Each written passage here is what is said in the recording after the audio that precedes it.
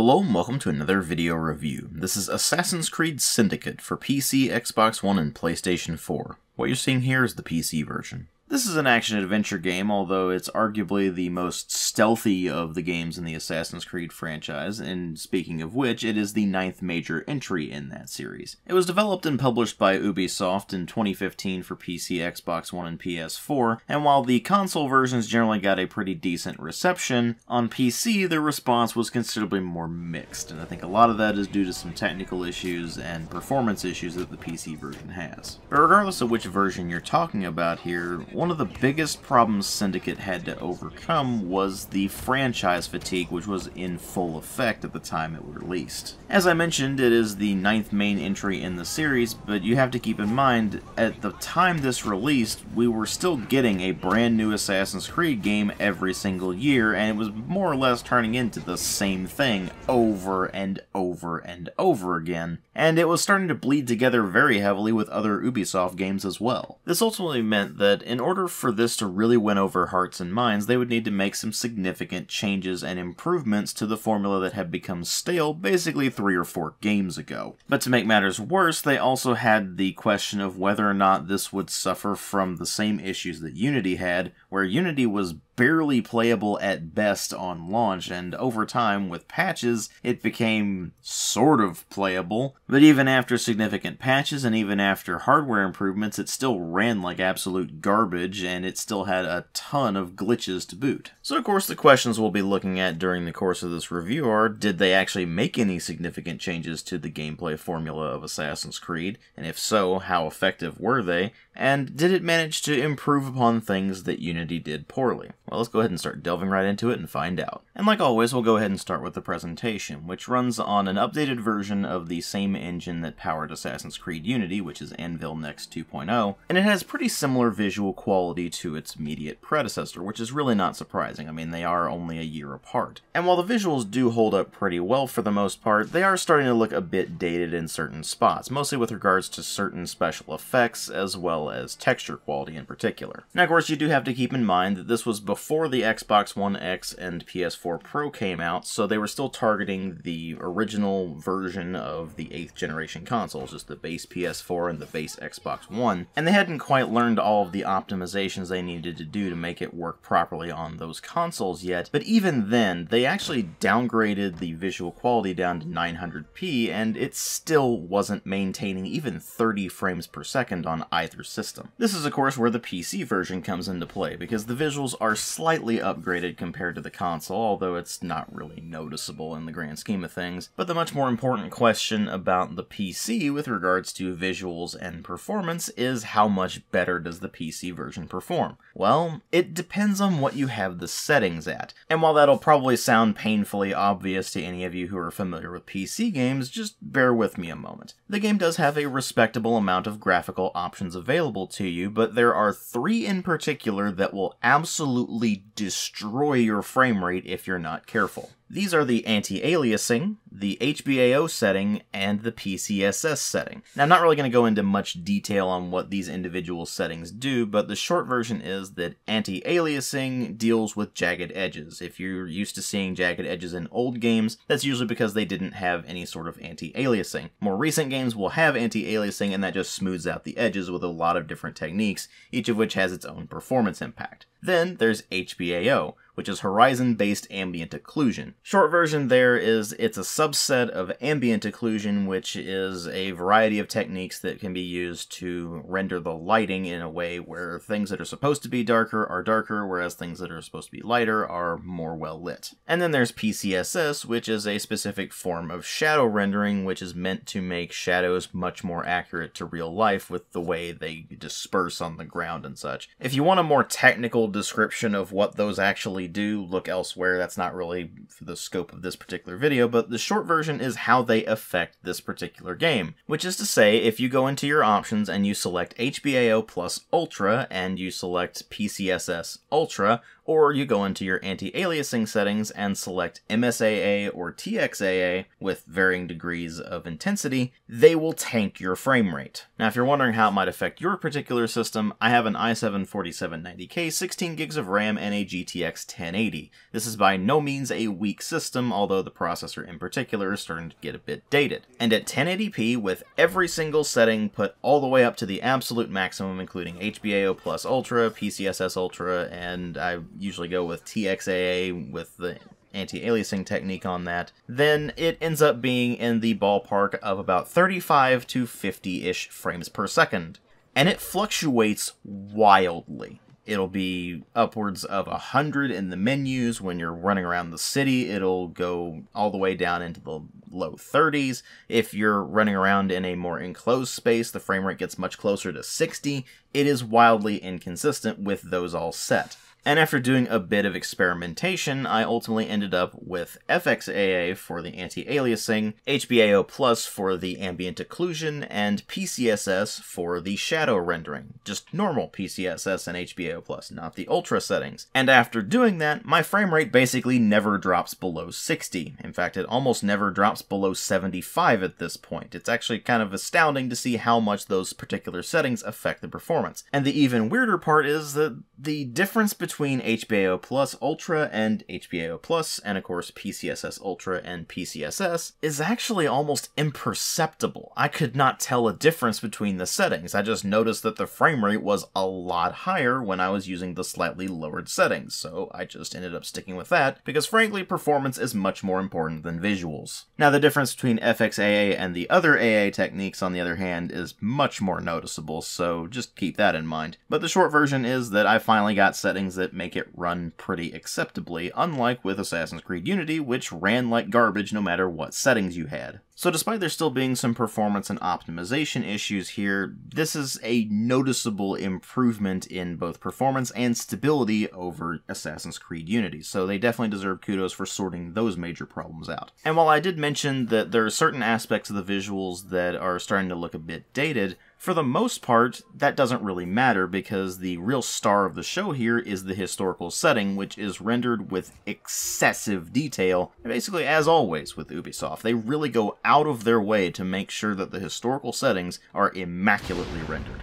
Now, the characters, on the other hand, are a bit messier in that regard. They still look excellent, but there's certain slight oddities with facial animations here and there, as well as some being much more detailed than others in a way that is actually a bit jarring at times. But that said, the most jarring aspect of the visuals is the serious audio desync problem that occurs in all of the pre-rendered cutscenes. You see, the pre-rendered cutscenes tend to have frame rates well above 60. In fact, they tend to go well above 100. And for whatever reason, the engine just does not handle that well at all, and the audio gets horribly desynchronized in those cutscenes. So that is something that does become very irritating, but when you get into the main game itself and are just running around doing things, that actually is perfectly fine in that regard. This of course leads us into the sound design, which overall is very well done. It's got some excellent voice acting, with characters being given a fair bit of emotion here and there, as well as given quite a bit of personality. They've definitely done a good job with that. It also has an excellent soundtrack composed by Austin Wintory, which is very heavy on strings, which is of course appropriate for the era, and it really does help to sell the Victorian England vibe. The only part that does suffer a bit is the sound effects, which are generally very well done. It's just that the gunshots and explosions in particular just don't have a whole lot of impact behind them. They're not terrible, but they're definitely a bit on the weaker side, and that is ultimately fairly disappointing.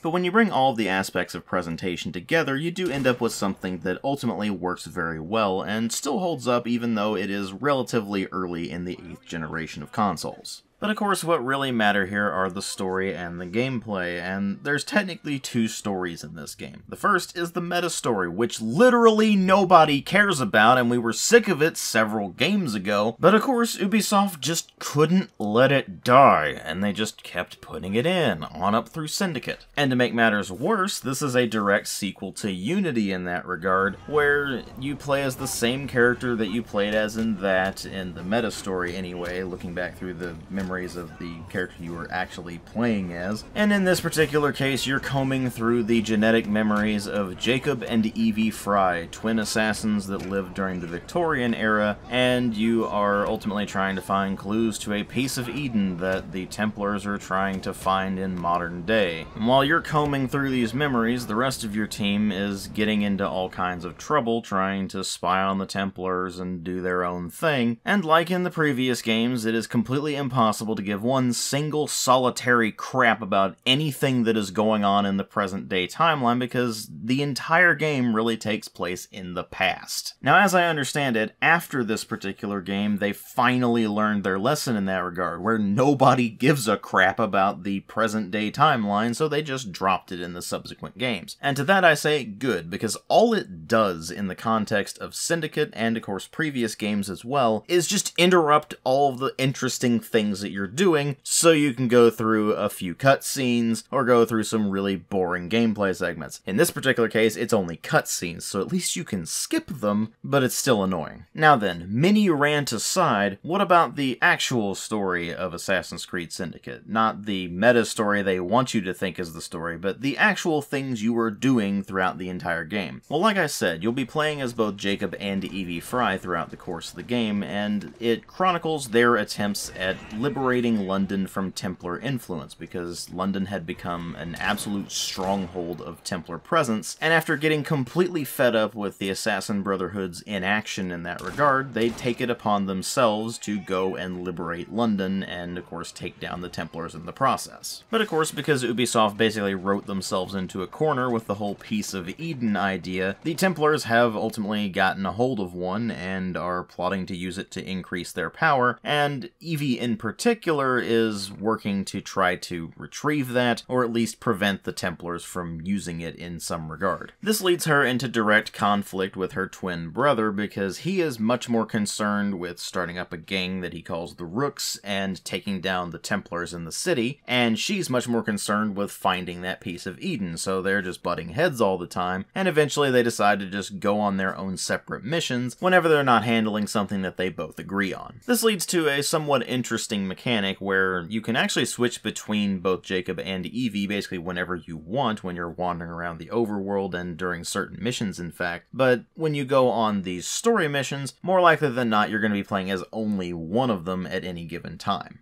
As the story progresses, Evie continues looking for the piece of Eden while Jacob continues to take down Templars, and eventually Evie's segments start to turn more into cleaning up Jacob's messes than anything else, because it turns out that he's not just brash and impulsive like you know from the very beginning of the game, he simply doesn't stop to consider the ramifications of his actions. As far as he's concerned, taking down Templars is a good thing, and that will ultimately result in the city being liberated from their influence, but of course reality is much more complicated than kill the bad guy, save the world, and not thinking things through can result in certain services being basically non-existent, or power vacuums existing that only cause more problems, or whatever the case may be. In fact, this brings up the fairly odd tonal issues that this game has, because throughout a lot of the missions and a lot of especially the side content, Jacob and Evie are constantly cracking wise. It gives the impression that the game's not really meant to be taken all that seriously, and then it goes through the main story, and you have these missions where you just go and do your thing as Jacob, and then you'll play another mission later on down the line as Evie, and the actions you took as Jacob are actually pretty negatively affecting the people of London, the very people you were trying to save in the first place. But in the same game where you have these rather serious consequences for your actions, you also have missions where you're doing things like hunting down Spring-Heeled Jack with Charles Dickens. It's just bizarre. And while it's not necessarily a deal breaker, it does make it hard to figure out exactly what the game is wanting you to feel at any given moment, and you'll probably just end up settling into playing the game for gameplay's sake more than anything else. That's not to say that the writing is a complete bust. I mean, occasionally the wisecracking of Jacob and Evie can be fairly amusing, and you do have some quirky characters to interact with, like Charles Dickens and Charles Darwin and Alexander Graham Bell and other historical figures that Ubisoft has taken quite quite a few liberties with portraying, shall we say. The short version there is that they overdo it just a bit. In fact, it's just enough to where it crosses the line from the characters being quirky to them just being a bit cringe-inducing sometimes. Meanwhile, the characters you're working much more directly with that are actually constructs from Ubisoft rather than historical figures that they are adapting into their game are generally pretty decently done, although the villains can be fairly mustache-twirlingly evil, which is pretty ironic considering previous attempts in the series to try to humanize the Templars a bit and turn them into something that is not simply a mustache-twirling villain, and yet in this thing, they seem to have just thrown their hands up, said screw it, and made all of their villains completely irredeemable for the most part. So it's definitely a bit of a shame that the writing's so all over the place, but it's at least not bad enough to where it really becomes a major problem when you're actually playing. The gameplay, on the other hand, well, that's a bit of a different story. Let me go ahead and get this out of the way. If you don't like Assassin's Creed, this is not going to win you over. It's very much more of the same in most regards. It still has the free running system that we've seen in all of the previous games. In fact, this one actually is the same one that was in Unity, but with one new addition, that being a grappling hook that you can use to very quickly scale buildings, or to actually create zip lines to quickly move between buildings, which makes the movement a lot faster compared to the previous games, and particularly in certain missions, it's pretty much vital to be able to do that, so it's definitely a great new feature. I'm very glad that they put it in there. There's still some very basic, very easy combat in there, which consists mostly of just mashing the attack button, occasionally pressing the counter button whenever somebody decides to try to hit you, and occasionally pressing another button to dodge ranged attacks or do quick shots. Of course, you have some ranged weapons of your own, most notably the throwing knives, which are quick and silent kills, especially if you get headshots, and the revolvers, or the self-loading pistol that you can get pretty much at the end of the game, which will allow you to shoot at enemies with very loud, very powerful shots. In fact, in some cases, the guns pretty much completely trivialize the combat because you can just aim for the head and get one shot off, and for most of the enemies, that's enough to take them down and send them ragdolling all over the place. But even if you decide not to use that air quotes handicap, the combat is just not all that interesting because, again, it is a very basic system that is very button mashy and ultimately kinda boring after a while because it's just so easy. They do try to introduce something vaguely resembling difficulty in that regard by putting in a leveling system, where if you go into areas where you're under-leveled compared to the enemies that are there, you'll do a lot less damage to them, and in some cases you basically won't do any damage to them at all. And if you wander into one of those areas, that means getting out of there or actually fighting your way through it can become an exceptionally tedious slog. This is where the slightly enhanced stealth system can actually come into play, because compared to previous games where there was basically no such thing as sneaking, now you can at least sneak around. You have a dedicated stealth button where you can press it and you'll just start crouching, pull up your hood, and become a lot less visible to enemies, as well as moving slightly faster than just walking. When you do this, a ring will pop up around your character and will help clue you in on where enemies are and whether or not they're starting to detect you, and you'll also notice that from icons that display over them as well. And while you're sneaking around, you can get behind enemies and knock them out, or of course you can just assassinate them. You can hide bodies in various locations, like carts full of hay or in small boots that are scattered around, and of course you can hide in those yourself as well. You can whistle to lure an enemy near you and then take them out from behind cover or from within one of those hiding spots as well. And if getting close to an enemy isn't really an option, then you can opt for ranged weapons like the throwing knives, which you can throw at the enemy's heads to instantly kill them or just do quick throws to damage them, as well as the hallucinogenic darts that you can either shoot an individual enemy with, or you can shoot to a source of flames, which will cause it to disperse into a small area around that, and it will cause enemies to go berserk and attack each other. And of course, if any of the ones that are affected by the hallucinogenic darts survive the ensuing melee, then eventually they'll just end up collapsing themselves, so it's got an added bonus there. And of course, there is also some degree of social stealth in there, which is something that the Assassin's Creed series has had from the beginning, where you can hide in crowds and things like that. And while the stealth system is extremely basic and frankly extremely easy to abuse considering how incredibly dumb the enemy AI is, they at least made some effort to actually improve it and make you feel more like, oh, I don't know, an assassin as opposed to just some dude who walks into an area and lays waste to it, although you can certainly do that too. But you have to keep in mind that stealth is not necessarily a requirement for the vast majority of the game. It's more of an option than anything else. Sure, there are certain missions that do do require you to be stealthy and not get detected, but for the most part, if you decide not to be stealthy, you're certainly not punished for it, and the game pretty much supports it considering how incredibly easy it is for the most part. I mean, sure, the arbitrary leveling system they decided to put into the game makes wandering into certain areas much more difficult than others, but as long as you're being stealthy or as long as you just run away, it's really not that much of a problem. This of course does lead me into the leveling system itself and how it actually affects the gameplay. So the basic idea for this is that every 1,000 experience points you earn a skill point. You can put these points into a selection of skills, and when the amount of skill points you've invested hits certain milestones, then you will level up. As you continue to progress down the skill tree, the investment requirements get higher and higher, so you'll start off with skills that only require 1 point to get, and then you'll end up with ones that require 2 points, and then 4 points, and eventually 6 points. And these skills will give you various benefits, like giving you additional health, as well as damage resistance, or certain abilities that will allow your combos to be more effective, or in certain cases, enhance your stealth capabilities. And you'll notice that at the end of the skill tree, there are certain skills that are only available to either Jacob or Evie. This is because they decided to make Jacob a more combat-oriented character and Evie a more stealth-oriented character, and so they have certain skills that tie into their abilities more, but again, they're at the very bottom of the skill tree, so you really won't have access to those until basically the mid to end game. The amount of experience you earn is shared across both characters, as are the amount of skill points you earn,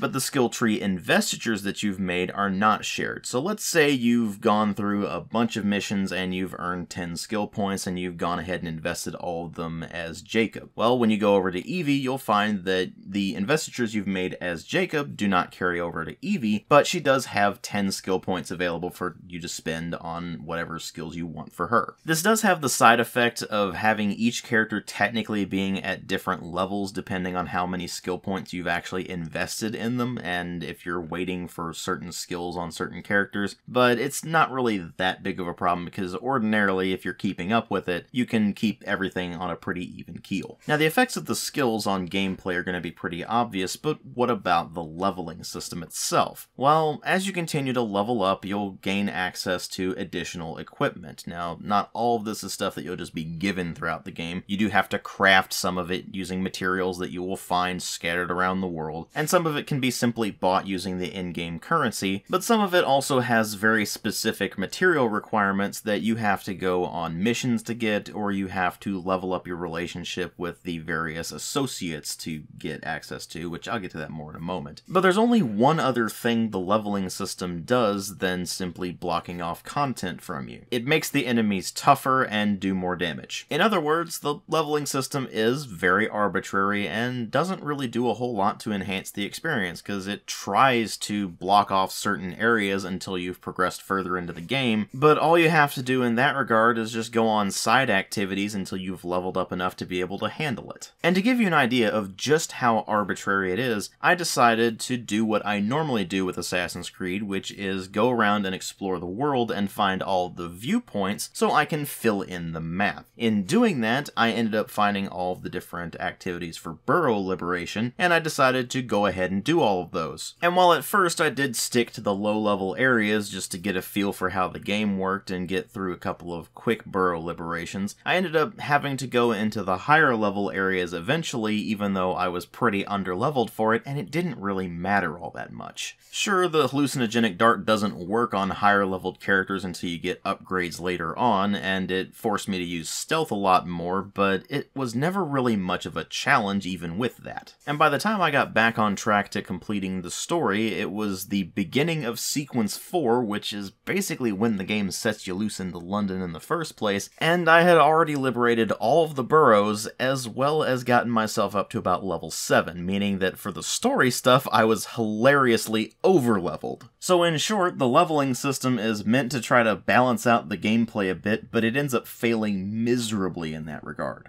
Now, of course, for the most part, everything I've been talking about up to this point has been fairly par for the course for Assassin's Creed, sure with some slight tweaks here and there, but nothing all that unusual. But where things do start to get different are in the liberation mechanics as well as the gang mechanics. Now, the basic premise behind this is that the Templars have backed a gang called the Blighters, which have basically taken over London, and Jacob sees an opportunity to create a gang he calls the Rooks and take back London from the Blighters with his own gang. And the way you'll go about doing this is going through a series of activities that have you hunting down Templars as well as abducting specific individuals that are vital for the Blighters' cause, and of course disrupting their work operations. After you complete enough of these activities in a given borough, it unlocks the gang war, where the leader of the gang in that particular region will reveal themselves to you, and you'll have the opportunity to take them out quickly and reduce their leadership during the ensuing gang war, or if they manage to get away, you'll have to fight them during the gang war event. But that's basically a combat event where your gang goes up against the Blighters, and if you win, then you manage to liberate the borough and it falls under your control. Completing the various activities as well as liberating boroughs not only reduces the Blighter presence in the city, meaning you're not going to be forced into combat as much, but it also gives you additional resources and additional income, so you can continue to spend money on upgrades and such like that at a pretty rapid pace. These upgrades will give you access to things like additional gang member types that have specializations, as well as just increasing the combat effectiveness of gang members in general, or give you discounts in the various shops for when you're replenishing all of your equipment and ammunition, or reducing the combat effectiveness of the Blighters and eventually the Templars, or even creating additional opportunities for mayhem by giving you access to a lot more crates of dynamite scattered around the areas, or optional barrels that you can drop on enemies or things like that. The thing is, the gang upgrades really aren't all that necessary because you can basically do everything yourself, and in fact the friendly AI is dumb enough that it gets in your way more often than not. Sure, upgrading your gang members' combat effectiveness is handy during the gang war sections, but other than that, it's not really all that useful because they basically can't keep up with you. So even though you can go to any of your gang members and just recruit them to follow you around, it's usually not all that useful, and you find that you'll just go off and do your own thing more often than not. So a feature that they tried to make a core part of the game, the entire idea of becoming a syndicate and having your gang to support you, is really more of a bust than anything else. I mean, sure, you do get the mobile headquarters, that being the train, but that just basically gives you a mobile fast travel point that you can go to on occasion, and you can retrieve your income there, but other than that, the train is fairly pointless. And aside from just going through the various liberation activities to level yourself up so you can actually handle things later on, the only other major benefit for completing these various activities is that you'll earn favor for completing different activities with the various associates that you have, and as you continue to earn favor and level up that favor, you'll gradually gain access to additional equipment as well as new crafting recipes to create upgrades for your gear and such like that, as well as occasionally getting customization items or special materials that you can use to craft things later on. But the major problem with all of these activities is not just how repetitive they get, because you're doing the same thing over and over and over again with barely any variation between the various areas that you're doing them in, but rather that some of them are just downright annoying, like the abduction missions where you have to grab somebody and extract them from an area, throw them into a carriage, and then drive that carriage over to a drop-off point, only to be assailed during the process by being run down by other carriages, and the carriage-on-carriage combat is pretty obnoxious, I have to say. But it gets even more obnoxious if you're trying to do one particular activity and you happen to wander into an area that actually activates another activity, because they can go on top of each other for some utterly baffling reason. Sure, you can just ignore the other one and continue doing whatever it was you were already doing, but you shouldn't have to worry about another activity triggering right in the middle of when you're already in one. So the activities are implemented in a fairly messy way, and they also end up becoming repetitive over time, so the open world gameplay in this just ends up not being realized all that well, which is really not surprising. It's been a problem that the Assassin's Creed series has struggled with for a long time.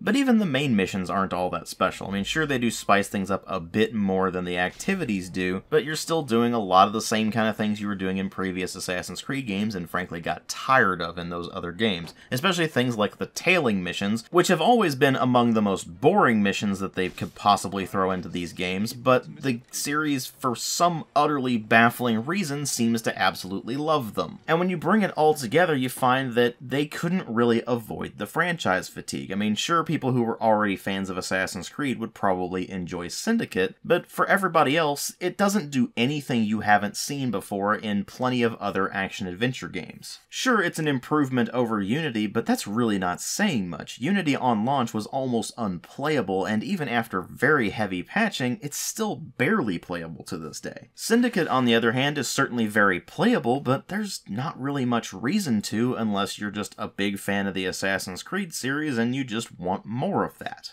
I certainly wouldn't go so far as to say it's an outright bad game. I mean, like I said, it's playable, it has its moments occasionally, but for the most part, it's just fairly bland and tedious. And no amount of impressive recreation of Victorian London can save it from the fact that as a game, it's just very mediocre overall. Ultimately, that puts it at a 2.5 out of 5 on my scale. Again, it's not an outright bad game, but it's very mediocre, and the only people who are really going to be able to get much out of it are existing fans of the Assassin's Creed series. And the saddest part of all of this is that Assassin's Creed Syndicate showed signs of them actually learning from some of their mistakes and trying to make the game a bit more stealth-oriented and make it feel more like you're an actual assassin than just an action-adventure game hero. And instead of taking those elements and improving upon those and just taking their time with it, they decided to go a completely different direction with Assassin's Creed Origins and basically turned the series into Ubisoft's generic historical action-adventure franchise. And now that we've had 3 games of that particular style with Assassin's Creed Origins, then Odyssey, and the upcoming Valhalla, it's hard to say if they're ever going to actually return to a proper Assassin-style Assassin's Creed. But as it stands, Ubisoft basically ran that into the ground with yearly releases until you finally got to Syndicate, and it just went out with a whimper. And it's just a real shame to see that everything that Ubisoft has been putting out has been turning into one homogeneous blob of Ubisoft game. So who knows where things will go in the future, but as far as I'm concerned, at least so far, the Assassin's Creed series died with Syndicate, and it turned into something completely different from then on out. Thank you all very much for watching, and if you like the kind of videos I make, then please consider supporting the channel on Patreon. Every single cent I get from that goes directly back into the channel in some regard, whether that be getting additional equipment, or additional games for review, or whatever the case may be. If you can't afford to or don't want to, that's perfectly fine, I understand, but the option is there if you're interested. Thank you all again for watching, and I'll see you all in later videos.